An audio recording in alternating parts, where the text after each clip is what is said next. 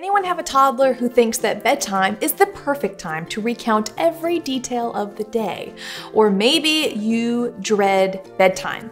The evening is coming and you can think, oh my gosh, I have no idea how long this is gonna take. Or perhaps you are laying in your child's bed after bedtime, staring longingly at the door because you're trapped as they fall asleep. If that is you, this video today is for you. I am going to share with you the ideal toddler bedtime routine to help your child feel connected, like they've had enough one-on-one time with you. We can end the night fun, and you can walk out the room and they are ready for a good night of sleep.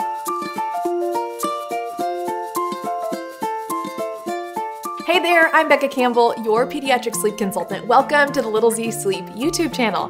Make sure you subscribe because every week I am here to help you create a happy, healthy, and well-rested family because sleep is real, especially for the toddlers. In today's video, I am going to share with you the really simple solution to help your child stay on track for bedtime. They will get into bed, fall asleep well, all because of these bedtime steps. You might already be doing some, but I guarantee you the middle one is gonna be the most surprising. So what I'm getting ready to share with you guys is the exact bedtime routine that I teach inside of our courses, that I have taught for years, that we do with our own kids, and I know it's going to help you. So let's dive into the 4 steps that end with your child in bed and you walking out the door so they fall asleep. So before I get into the 4 steps, I just have to answer this frequently asked question. What age is a toddler? Well, the bedtime routine that I am teaching today actually applies from 13 months all the way up to like 3 years old, even beyond. So that's a wide range, and I want you to know that because if you have this young toddler baby, right, like 13, 14, 15 months old, you may not think of them as a toddler, but they are, and this is their bedtime routine. Okay, so think 13 months up to 3 years old and kind of maybe beyond, but here we go. Step 1 is the bath. There's actually a reason that we have bath time during your child's bedtime routine. For babies, it's that first instant like cue, okay, water sensation, ready to go to sleep soon.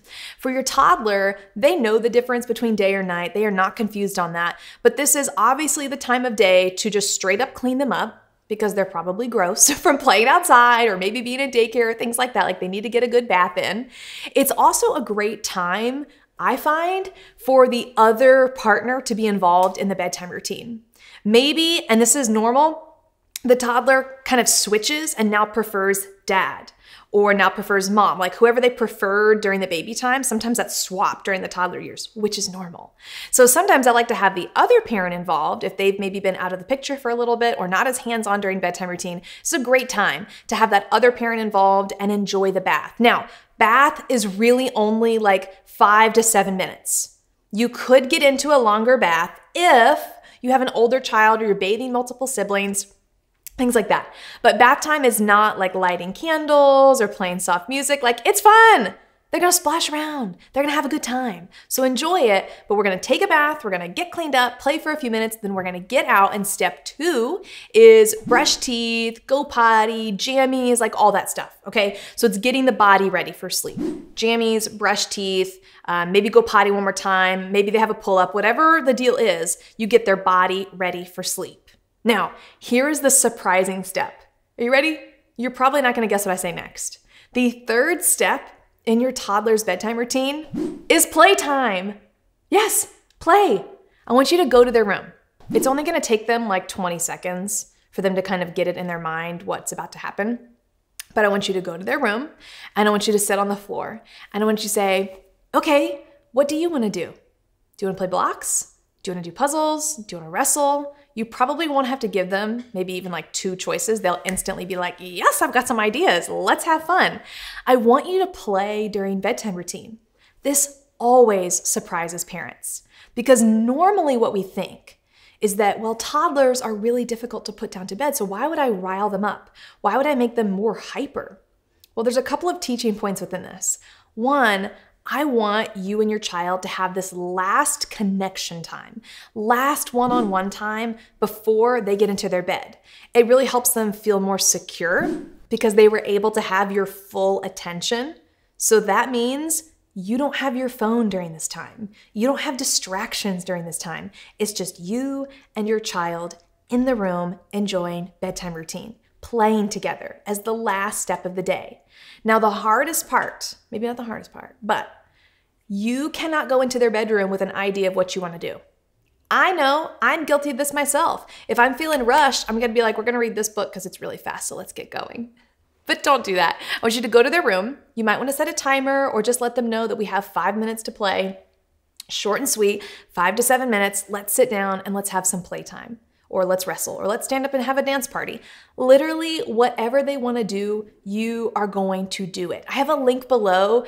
I share this inside of our toddler sleepy coaching program, but this type of play from hand-in-hand parenting, I didn't invent this. This is called play listening.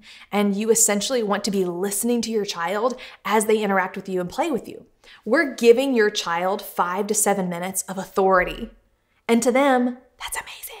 They don't ever get to be like in charge of things. They don't ever get to be in control of things. And now we're just handing them the reins and saying, what do you want to do? And they're going to figure it out really quick. Let's play this. Let's do this. Let's listen to this.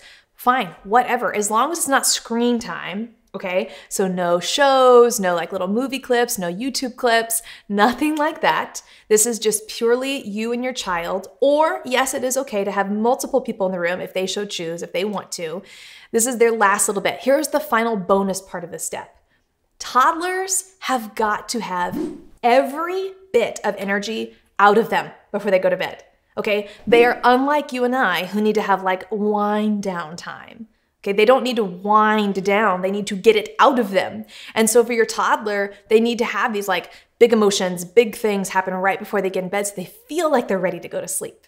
I know that sounds counterintuitive maybe to what you've been doing, but give it a try tonight. So we've done bath, we've done get their body ready for sleep. We now have our playtime and then ding, ding, ding, the timer goes off, which I highly suggest because never met a toddler who was like, okay, cool, I'm done playing now. Then our fourth step is a book. So I want you to read 1 book, 2 books, whatever your house rule is. I don't like to get past 2 books unless they're super short, but we can have the rule of 2 books and we're done, or set the timer again, that's fine too. And now it's time to get in the bed or crib for sleep. So 4 steps for a bedtime routine. That's it from start to finish. Bath, brush your teeth, get your body ready, jammies on. We're gonna play, we're gonna read our book, and now we're gonna get in bed. Now, I have a secret to tell you. Okay, there is a reason that I teach this bedtime routine through and through all the time inside of our programs, and then I'm telling you, bedtime routine is the step. It is the key for a good night of sleep. Did you notice that I didn't say anything in that bedtime routine about, okay, now it's time to get in your child's bed and rub their back to sleep? If you're new to Little Z's, I don't believe and I don't want you at this point to have your child conditioned that you have to help them fall asleep. They can handle it on their own. They are totally capable of this. So bedtime routine is this magical, mystical, it's not really magical, but it's just this amazing opportunity for you to invest in your child, for you to do these routine and consistent steps that end with them getting into the bed. And I can't tell you how many times families had then come back and said, oh my gosh, this is so much easier because my child knows the routine. They know the consistent path of what we're doing. Even if these steps have been new for you or this is like old news, you just kind of needed a refresher, we have a free routine chart for you. You can choose which color or black and white or whatever you like, you have your child choose. And I want you to print off these bedtime routine charts. You could slip them in a little page protector and use dry erase markers. You could use stickers. I don't care, whatever it is.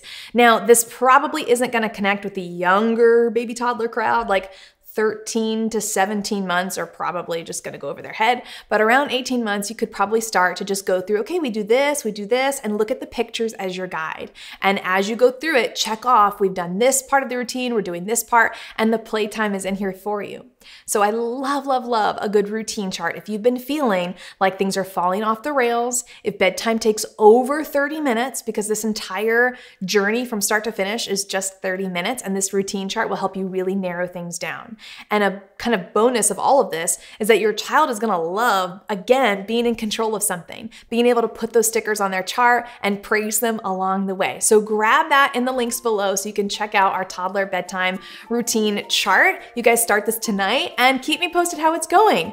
And if there is anything in this routine that maybe you've already been doing and you love it, I want to know what is something you love about your child's bedtime routine. Tell us below. I'd love to hear. Sweet dreams. See you next time.